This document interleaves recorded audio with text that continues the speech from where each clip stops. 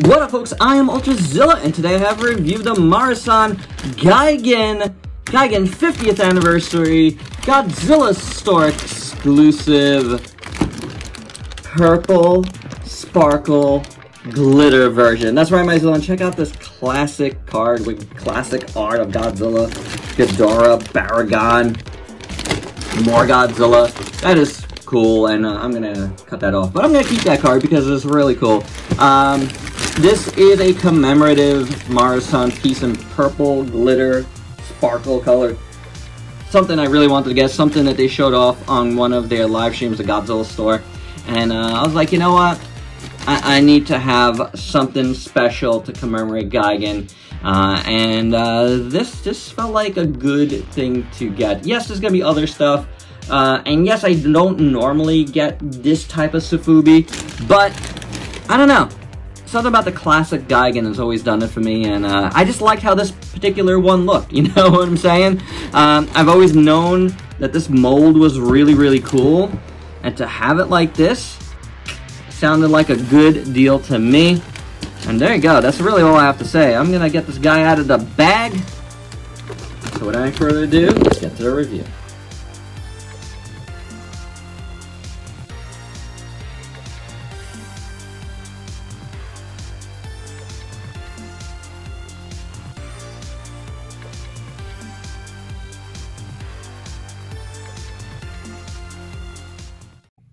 And here's this beautiful Gigan out of the package. And first off, let's look at some articulation. The head does move, somewhat. The shoulders, the arms move at the shoulders. You get movement at the legs. And then you get movement at the tail, rotation at the tail. So you really get pretty much 6 points of articulation, which is nice.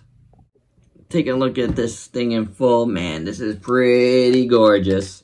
Really, really dig it.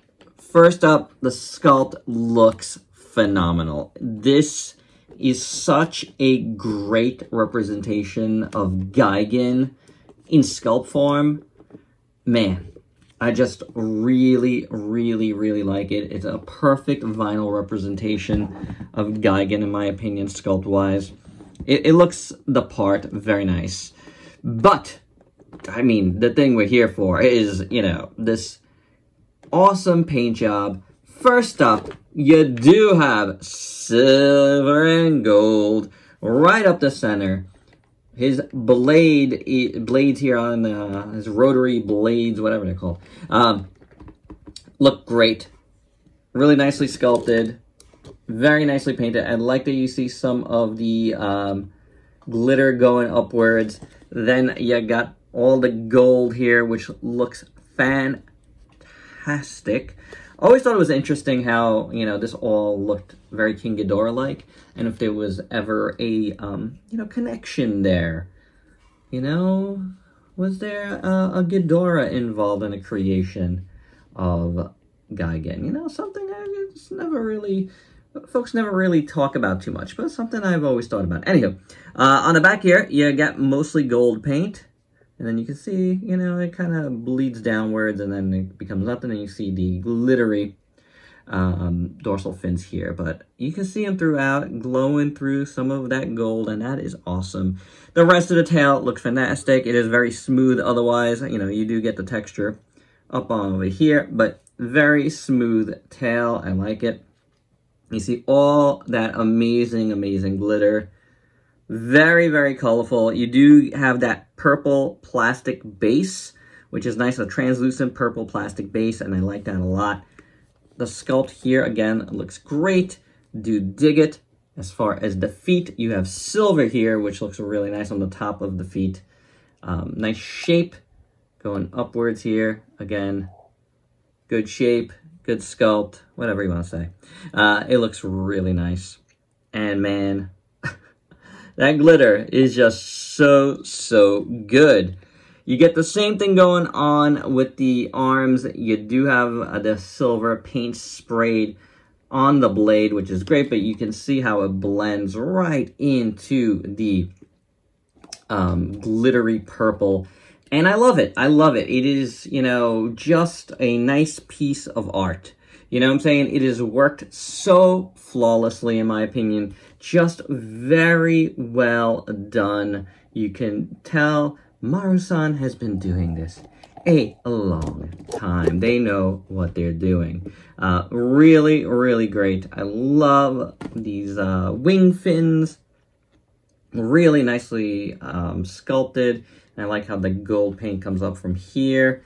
Bleeds nicely, gradiates into the nice purple plastic that is translucent. There you see my fingers through them. And beautifully glittered. Very well done.